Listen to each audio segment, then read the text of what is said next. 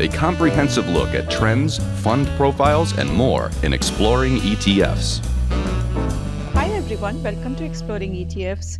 I'm Neena Mishra, and today we are talking about uranium and uranium ETFs, which are going nuclear this year. So, uranium prices are up over 30% year to date, and they are close to their highest level in 12 years, making uranium one of the best performing commodities this year. Though they are still below levels that were seen before the Fukushima disaster in Japan, which led to a lost decade for nuclear markets because Japan and some European countries started decommissioning their nuclear plants after that disaster. Now, demand for uranium has been rising lately because of renewed interest in clean alternative sources of energy, because governments around the world, they are trying to tackle climate change and also reduce their dependence on fossil fuels, particularly Russian fossil fuels, after the war in Ukraine. Uranium, which is used in nuclear power plants, is one of the cleanest ways to produce electricity. But nuclear energy currently accounts for just about 10% of global electric generation. And in advanced countries, including the US, it is about 20%. Now, nuclear energy is making a comeback because nuclear power reactors are coming online, being connected to the grid, and many existing reactors are extending their operational licenses. And in Japan, where nuclear power accounted for almost 30% of electricity generation before this Fukushima disaster, is also bringing power plants back online. And small nuclear reactors, they are also making some progress towards commercial commercial viability. Now, on the other hand, this big supply shortage because of underinvestment over the past more than a decade. Uh, and The irony is, even though Western governments are trying to reduce their dependence on Russia for fossil fuels, they're still dependent on Russia for their uranium needs. So, Kazakhstan and Uzbekistan, which are two former Soviet allies, two former Soviet republics, they are among the mm, biggest uranium producers. They together account for about 50% of world's mine supply. And Russia and Niger, all together, they account for about 60%. That is according to Bloomberg. And the recent coup in Niger is adding to those supply headaches. Now, in addition to mine supply, Russia is a big player in uranium conversion and enrichment market. So Russia accounts for about 45% of conversion and enrichment market.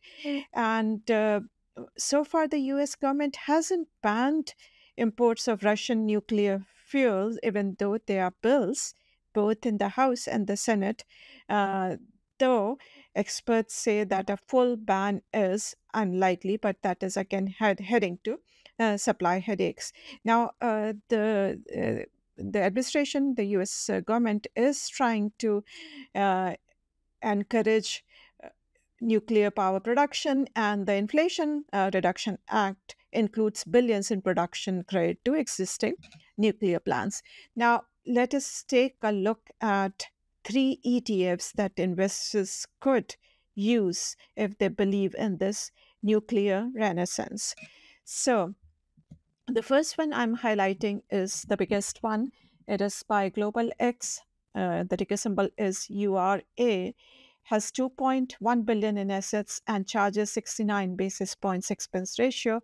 If you want to learn more about this ETF, you can go to the quote page on Zacks.com, read our research articles, And using the link, you can go to Global X web page for this particular ETF and look at the holdings and what exactly it does. So it holds uranium mining and companies that produce nuclear components.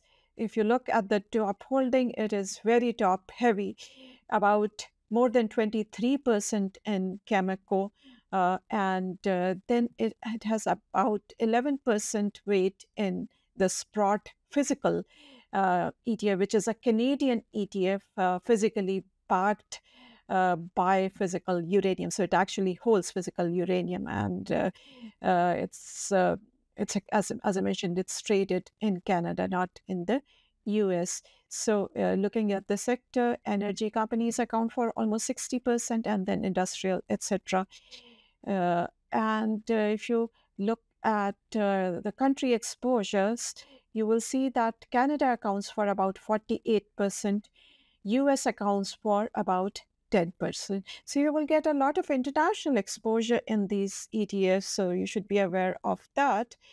Now, the second one I'm highlighting is the best performing ETF year to date and over the past year. So it is up more than 40%, 42% this year.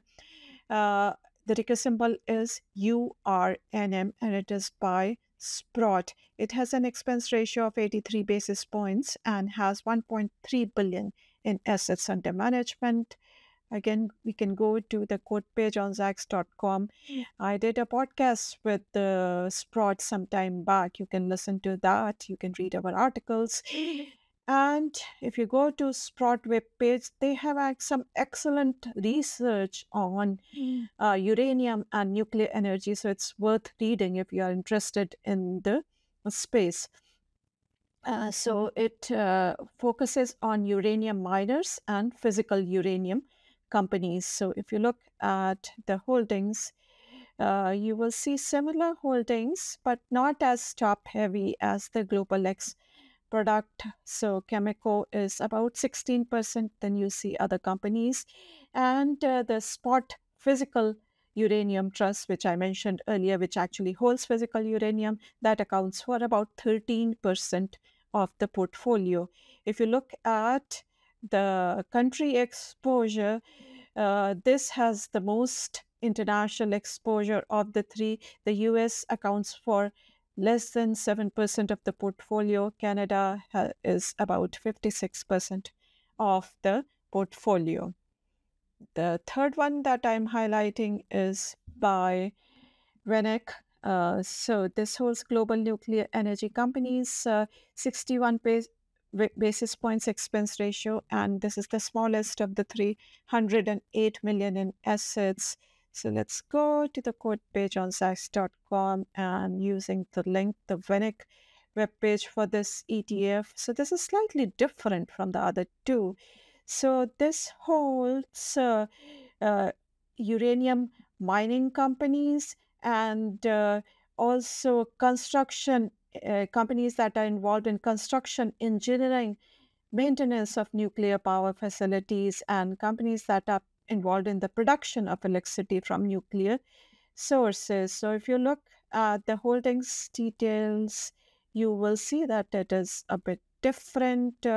So uh, these are the top holdings. And if you look at the portfolio, you will see that utilities account for a major portion of the portfolio. The energy is the top weight, but utilities also account for a lot of weight in the portfolio. So you will see the holdings like Constellation Energy, Public Service Enterprises, PG and PG&E Corporation, which you will not see as top holdings in the other two ETFs. And looking at the country exposure, this has about 40% exposure, 41% exposure to the US and rest is international. So highest US exposure in this particular ETF. So you can read about these ETFs and decide which one works best for you if you are interested. And on the last slide, I have the comparative performance over the past year compared to the S&P 500 index. So as I mentioned, this broad product is the best performing year to date, as well as over the past year. It is up about 35% over the past 12 months. The Global X product is up about 30%, and the VEDEC product is up about 32%. And the S&P 500 index after the recent sell-off is up about 17% over the past 12 months. Thanks for watching. Make sure to check out zacks.com/promo for an interesting offer. Also, make sure to subscribe to all our videos, our video channels, so that you do not miss anything. And I'll see you next week.